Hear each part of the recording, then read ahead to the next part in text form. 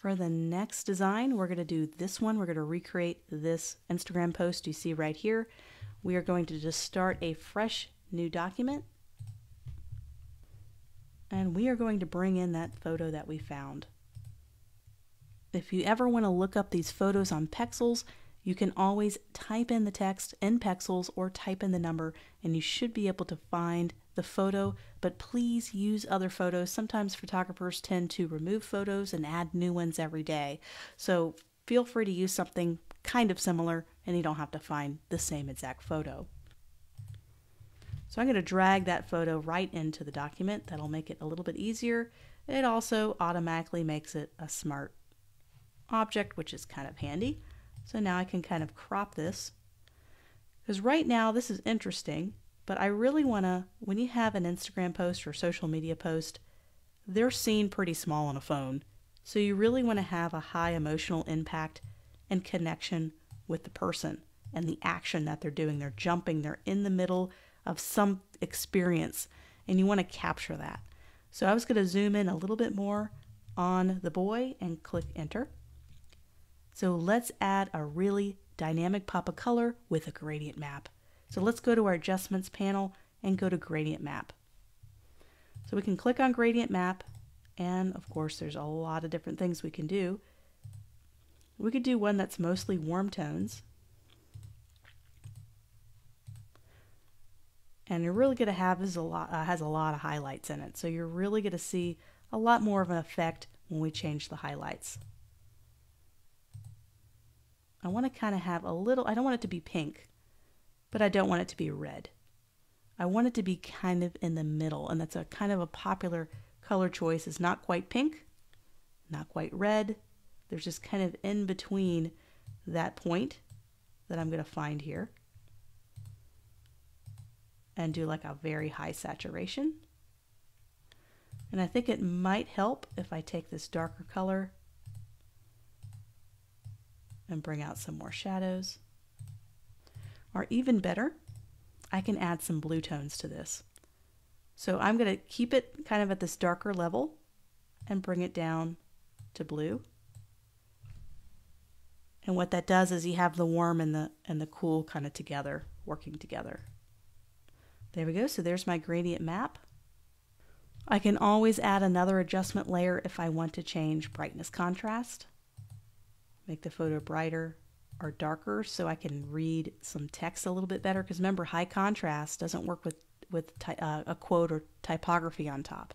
So let's go to brightness contrast. Let's just reduce the brightness just a tad, a little contrast to add that pop.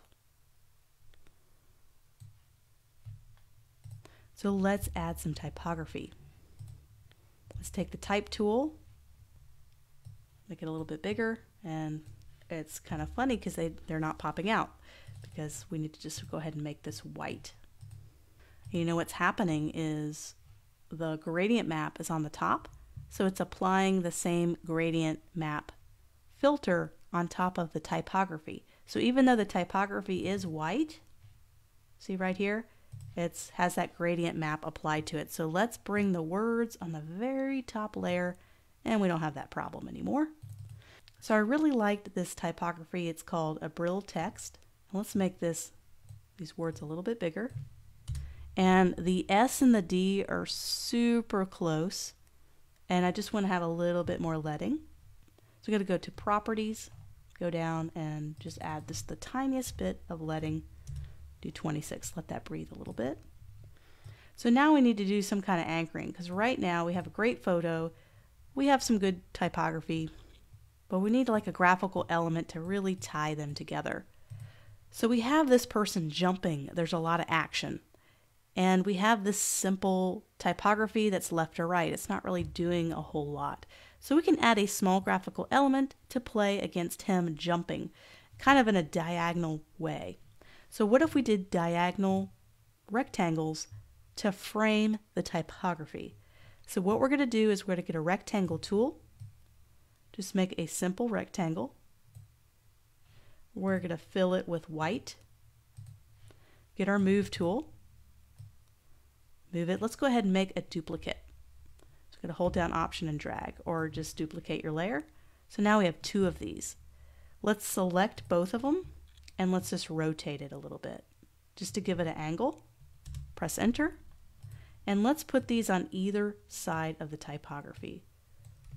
So all this is doing is just bringing everything together. And once again, these graphic elements are not required for everything. It just depends on what you're using it for. So there we go. We created a couple more little small quick posts using what we've learned with adjustments and typography and shapes. So hopefully you enjoyed this editing section. I just refilmed this to make it a lot longer and a lot more detailed. I wanted to make sure you understood each adjustment so that you can utilize that when doing design projects.